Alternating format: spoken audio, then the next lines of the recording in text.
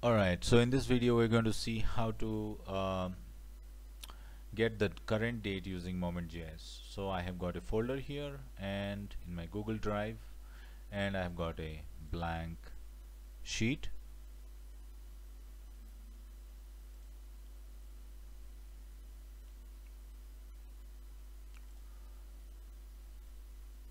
And we go to Tools, Script Editor.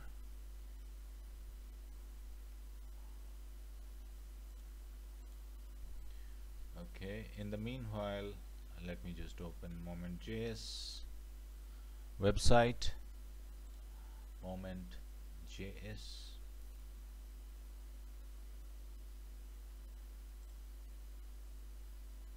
So what is the problem with date when you're working with Google Sheets? So basically when you're working with Google Sheet, you have to write, if you want to get hold of the current date, there is a method called new date, which we are going to see now. It's taking a moment to load here. No pun intended. Okay, so logger.log,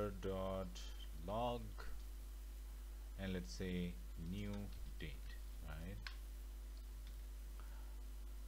And I saved it, selected my function, and click on run.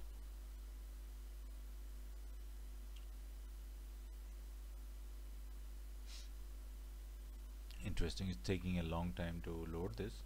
So as we can see here, the date format is different, although we can get the different date formats and things like that, but when we are building sophisticated date algorithms in JavaScript, always it's good to use a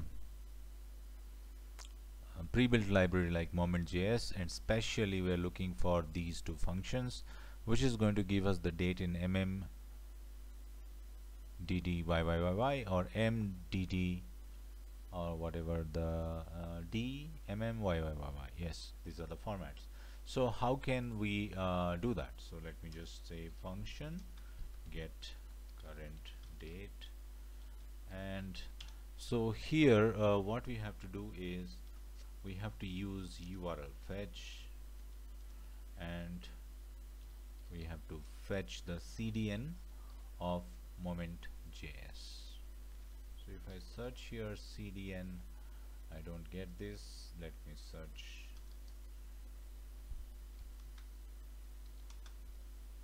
Momentjs CDN.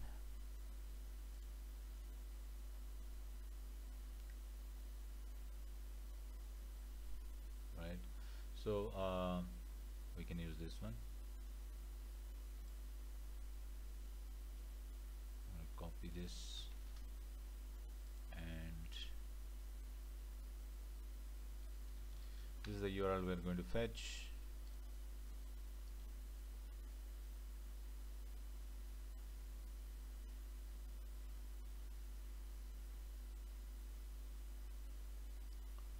And dot get content, right? So now now we are going to be we can use Momentjs after this, but let me just go ahead and write it eval, so that we will evaluate this expression, and now the Momentjs will be available to us with this keyword moment, right, which is an instance of moment.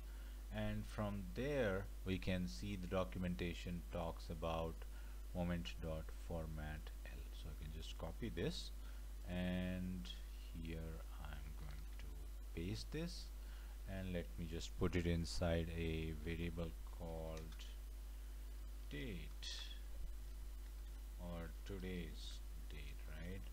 So I can just return this as today's date, and here I can copy this, paste it, comment the previous line. Instead of logging new date, I'm going to log this particular function, and now let me see what happens. So it's going to ask permissions, because we are trying to access an external URL. So for that, the scopes are required is connect to an external service, and it is going to ask for that permission, and we allow that permission.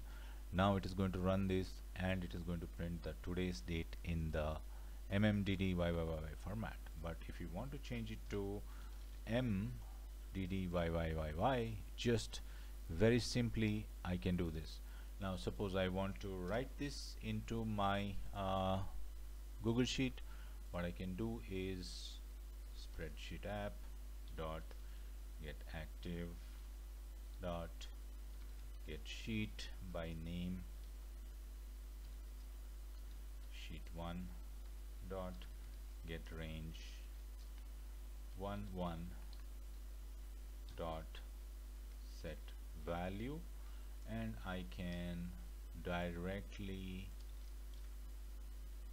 pass this here and run this function. Let us see what happens. It's going to ask more permissions because now we are trying to access Google Sheet. So it is going to show us the scopes required are edit, create, delete all your Google Sheet and connect to an external service, which is already allowed. Okay, so as we can see here, it is writing the date into our Google Sheet as well. That's a neat way to use Momentjs inside your Google Apps Script and take benefit of all the available methods in Momentjs. Explore more on momentjs.com. Thank you so much for watching. I'll see you in the next video. Thank you.